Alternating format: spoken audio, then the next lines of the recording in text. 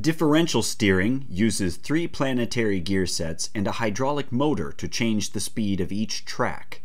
This system delivers uninterrupted power to both tracks during turns.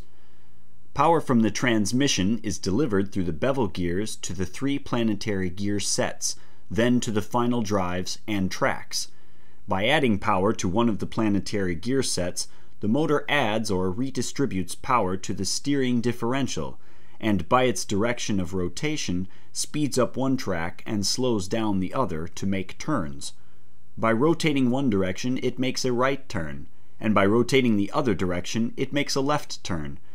Thus, the hydraulic motor determines the direction and degree of the turn.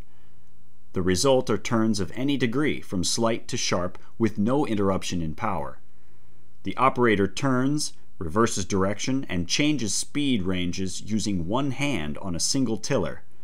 This Caterpillar patented steering system is available in the Caterpillar D6R through D9R.